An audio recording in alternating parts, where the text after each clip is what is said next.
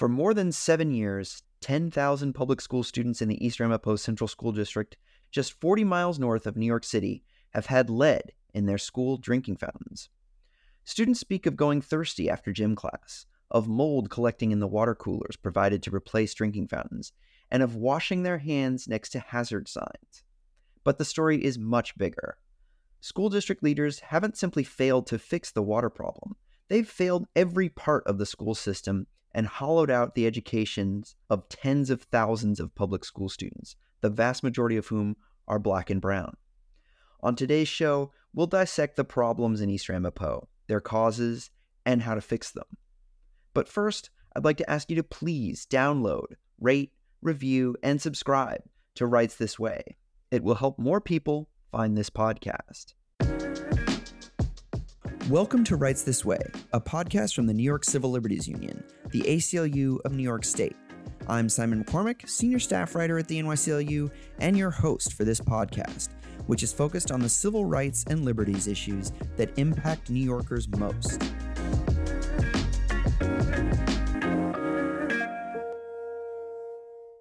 And now I'm joined by two guests. Johanna Miller is the director of the NYCLU's Education Policy Center, and Ignacio Acevedo is the NYCLU's Hudson Valley organizer. Johanna, Ignacio, welcome back to Rights This Way. Thanks, Simon. Happy to be here. Thank you for having us. Thank you both. I'm really happy that you could join me here.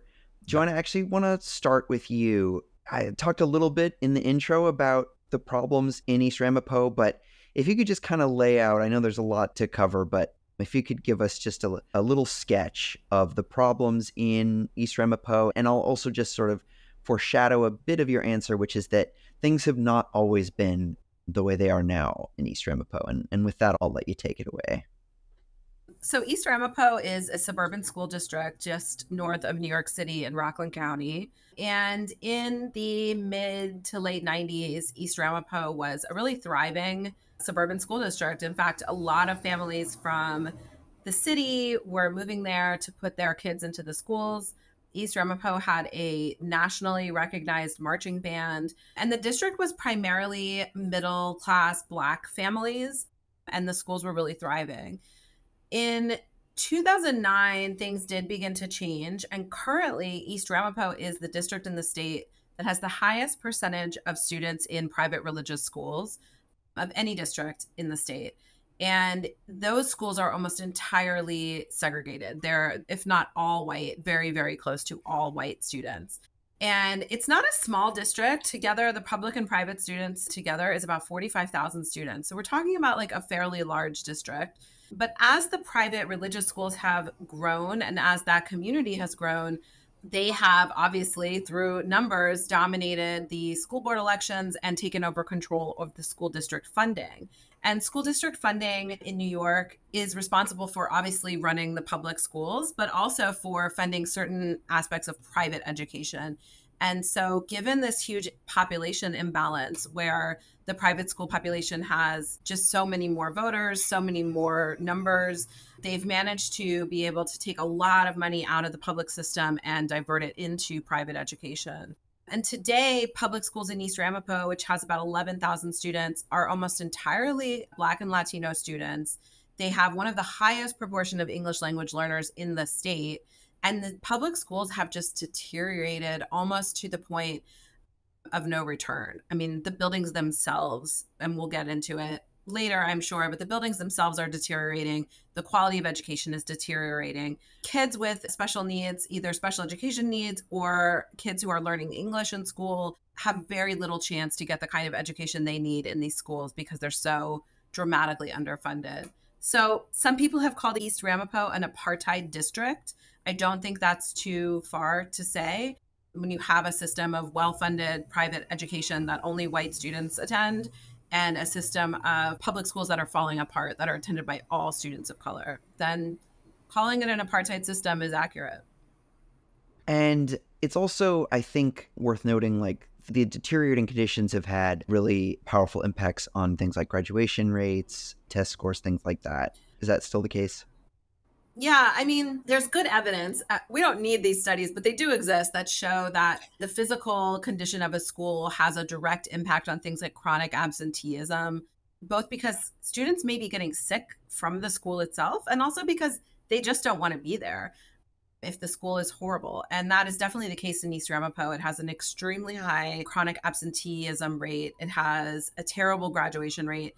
Literally less than a quarter of English language learners in East Ramapo graduate. It's one of the worst graduation rates in the state for students who need bilingual education, which is really terrible given that the population of English language learners in the district is growing. The deteriorating physical structures, as well as the lack of certified educators and other support staff, means that very few students, in particular, any students who have special needs, will graduate in this district. Well, I can tell you that I guess that besides the buildings and the shortage of staff, there's the morale is pretty low. The trust in the school is down. I can tell you, I had talking to a parent who apparently for a couple hours, her child was lost in the bus. The child did not come home. So it was in a panic. And this has to do with the lack of staff, the lack of training of the staff. But the parents are pretty much, they don't know if they can trust the school system right now. They're at their last straw. And they're afraid that if they send their kids to school, or they putting their kids in danger. So it's a completely different school than when it started. And one of the latest, I mean, every so often, some new crisis sort of seems to pop up in East Ramapo, but the latest controversy or major issue that popped up was lead in the water that in the schools, like drinking fountains and other water sources. Johanna, can you talk a bit about that? Yeah. So the latest thing that we've learned about the schools is that they all failed a state mandated building condition survey. And every school building failed because every school building has water faucets and water fountains that are lead contaminated fixtures. Unfortunately, though, what we learned is this actually is not a new condition. It's just that the district managed to put off the inspection for many, many years. They got waivers from the state to not complete this building condition survey. And so the news is that they finally completed the mandated survey and they failed across the board. But the water fountains have actually been either switched off or blocked off from student use because of the lead since at least 2016.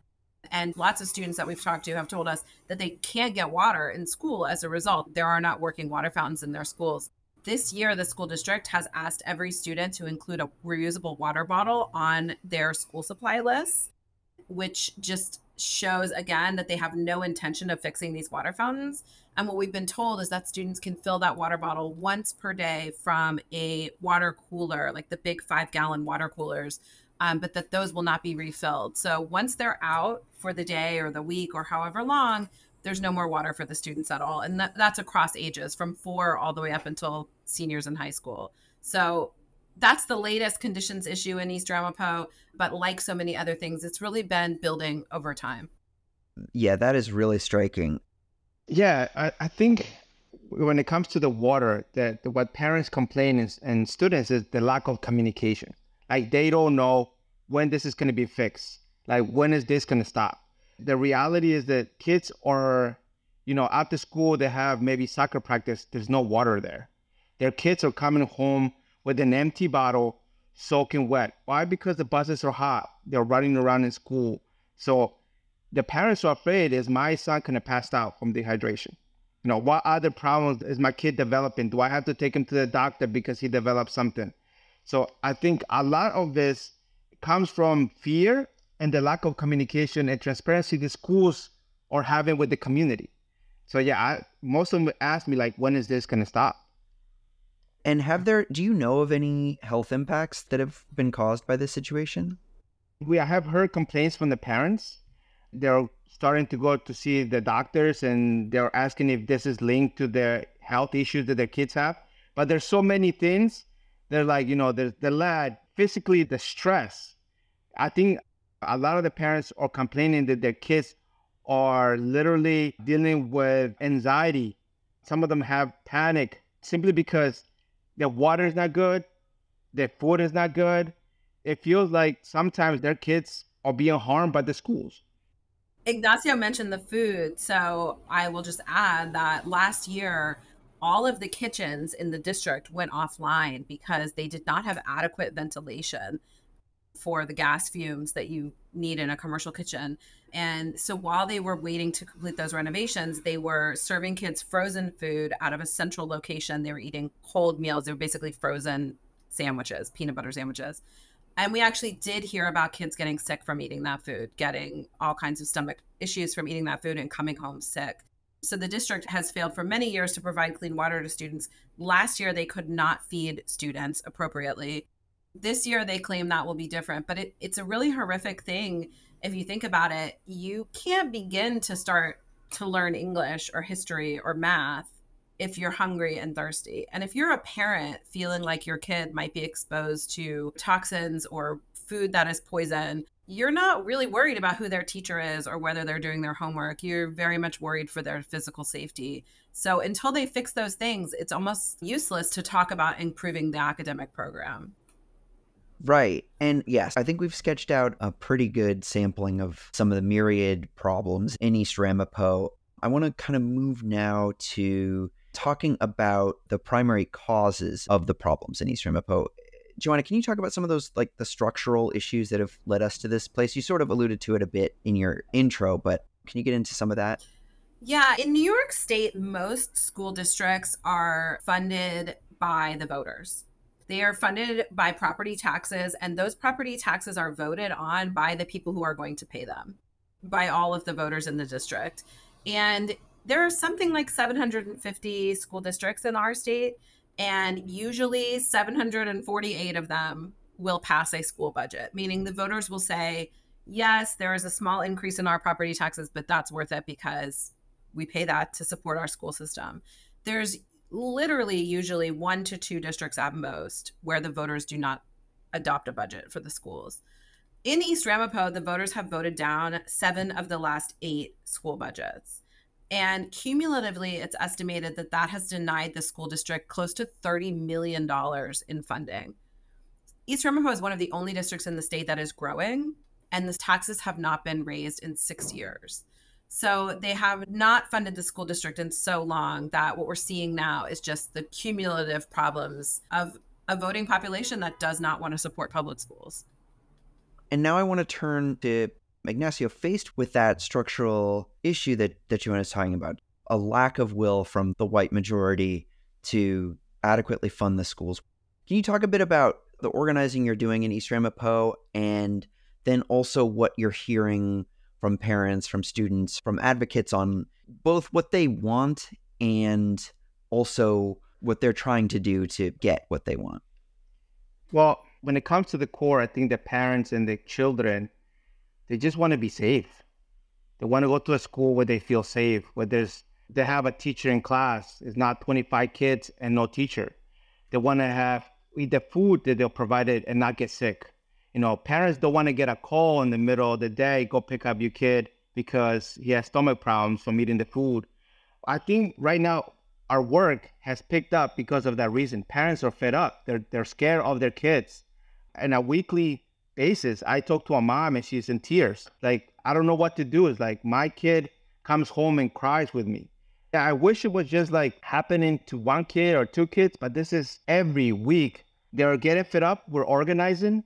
We're having our leadership team of parents is growing, and they're realizing that they have power. They have rights. Their kids have rights, and their rights are being stolen by a majority group in the private schools. So a lot of my organizing has been around having meetings. We're preparing ourselves with the state agenda of NYCLU. We're teaching them what is going to be our work for the next year, how they can participate, how would they be part of the decision-making process, and they're being empowered. The biggest thing that I hear is like, somebody is listening to us and somebody values my voice. And I'm getting a lot of the parents who say, this is the time, I want to do something. So yeah, we're going to begin doing our monthly meetings, community meetings once a month in Spring Valley, and that's where parents can participate. Yeah, and so you said something interesting, which is that the parents feel grateful or happy to be listened to. It seems like that's one of the biggest issues, right? That the board just has not shown an interest in the concerns of parents. Would you say that's fair? And would you say any of that is like changing at all? Oh, yeah, definitely. I'll give you an example that I mentioned again, one of the child's getting lost in the bus. The mom was calling the bus company nonstop for her child. No answer. She called me. I answer. So the leadership group of parents that we have, they're coming, we're taking them, we're with them side by side, meeting with the leaders in the community, with their representatives. That's something they themselves says, I never talked to my assemblyman. I never talked to my senator. Like, this is the first time I feel heard and I feel empowered. That is good to hear, though also discouraging that the leadership within the district has not been responsive. I can put just a really fine point on that. 50% of the incoming student body in East Ramapo are English language learners. There is not one Spanish speaking fluent member of the school board at East Ramapo. So we're talking about a lot of parents who do not communicate in English or do not communicate comfortably in English. And there's nobody in the school board who can even speak to them. Yeah, that is remarkable. Speaking of communicating, Johanna, I know we recently, the NYCLU and the Education Policy Center put out a survey and really tried to get some specifics on what it is parents, students, people in the public school community want from their schools. We've talked a bit, Ignacio, you've laid out a lot of those concerns. There's desires. Johanna, can you talk in terms of what the survey sort of revealed? Yeah, this really goes to Ignacio's point about making sure that people have a voice and can be heard. I mentioned the voting imbalance. Something like 40%, maybe a little bit more, of the adults in Spring Valley, which is one of the primary towns in this school district, are foreign born. And many of those people, unless they have gotten their U.S. citizenship, can't vote in the school board election. So outside of New York City, if you're not a citizen, you cannot vote in a school board election. And that means they can't vote for the school budget. Even if they fully supported an increase in taxes, their voice does not matter. And so we wanted to give them a place where their voice would matter, even though their votes cannot be counted in the formal election. We wanted to make sure that they had a place to be heard. And we also wanted to show the district that often says there's quote unquote low turnout in the public school neighborhoods, that there's actually not low turnout. What there is low numbers of registered voters, of people who are permitted to vote under law. And so we set a goal. The school board budget, or the school district budget this year, failed by something like 1,800 votes. We set a goal to get that many votes in an informal sort of poll or election. And we got over 2,000 parents who voted in our poll who said, yes, they absolutely would approve a property tax increase in order to fully fund the public schools. And then we asked them a second question, which was, where would you put that money? And overwhelmingly, people talked about the physical condition of the buildings, improving things like ceilings and windows that are cracked and floor tiles that are peeling up, and addressing the lead in the water fountains and fixing the food. As Ignacio said, like, you can't send your kids somewhere where you think they're going to be eating toxic food. And so parents said overwhelmingly, we would spend that money to make sure that their health is healthy food and there are functioning kitchens in every school district. It went down the line from there. A lot of parents talked about safety and security in the school. We've had parents tell us their kids don't go to the bathroom because the bathrooms are not monitored and they're afraid of getting bullied or getting beaten up, even if they just go into the bathrooms. So parents told us stories across the spectrum. And out of our 2,200 votes, I believe we had 2 votes where people said no, they would not approve a property tax increase. So there was overwhelming support among public school parents of funding these important repairs. And so this is a question for both of you.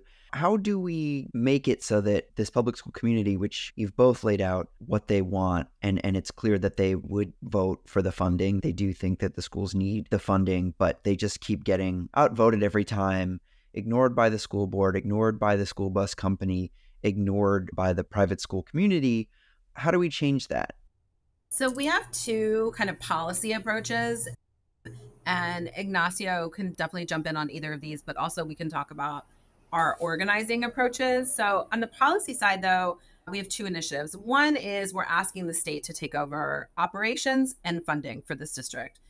The state has sunk a lot of money into this district to try to undo some of the harms that were done by the white voting majority, but they haven't sunk any effective governance reform into the district to go along with that money. And so the money just keeps going to the wrong things, including primarily buses for private school children. And so the busing costs are completely out of control, and there's no one managing that cost or saying, no, we can't spend this. So we're asking the state to take over both governance and funding. I think it's an emergency ask. It's very urgent. And we think that when the state hears the stories from the families, that hopefully they will understand why they have to take a bigger role here. The second one, and this is a longer term plan, but we would like to see a system where undocumented folks and immigrants of all different statuses can vote in school board elections, particularly parents of public school students. Everyone who lives there is benefiting or feeling the effects if the school system is or is not working.